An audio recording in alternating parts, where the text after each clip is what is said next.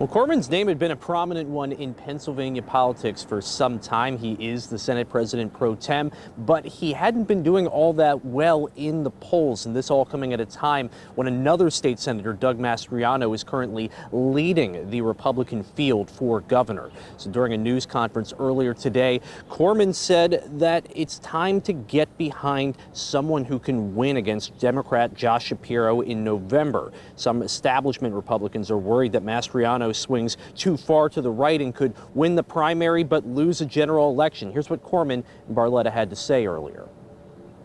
It's my job to show leadership when it matters. And so today, I think putting the party first, it's time for me to step aside and support someone who can win in the fall. As we're coming down to the final days, you know, I may not have been somebody's first choice, maybe not their second choice, maybe not even their third choice.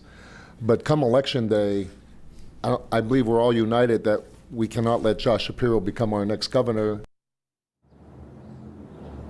You can see Senator Jake Corman there right here on State Street in Harrisburg shortly after this announcement was made earlier today here in Harrisburg. Now, some political observers have wondered whether Corman's announcement today was too little too late. Corman, of course, has been in the single digits for polling for some time now.